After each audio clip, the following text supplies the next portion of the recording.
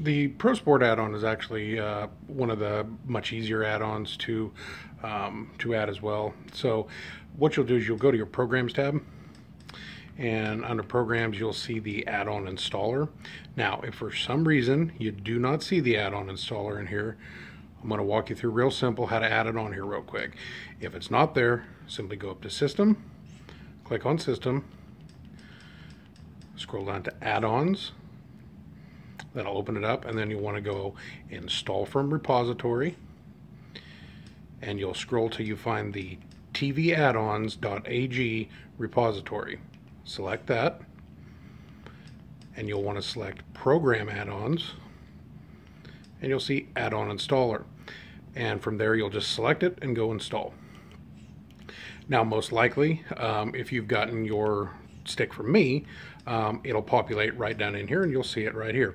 If for some reason it doesn't, or if you haven't got your device from me, you can always select Programs, open up the Program Add-ons folder, and it will take you to all of the program add-ons that you have. But to add the ProSport add-on, like I said, it's a very popular add-on. Simply select the add-on installer, and because it is a featured add-on, scroll up to the second box, Featured Add-ons, and you'll see right there ProSport add-on. Simply select it and install, and you're good to go.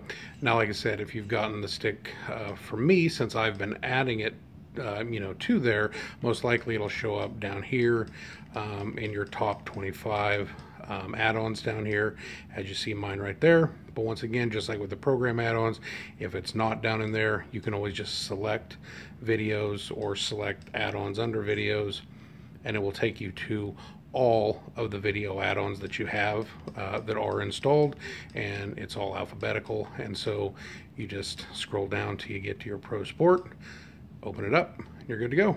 There you go. Thanks.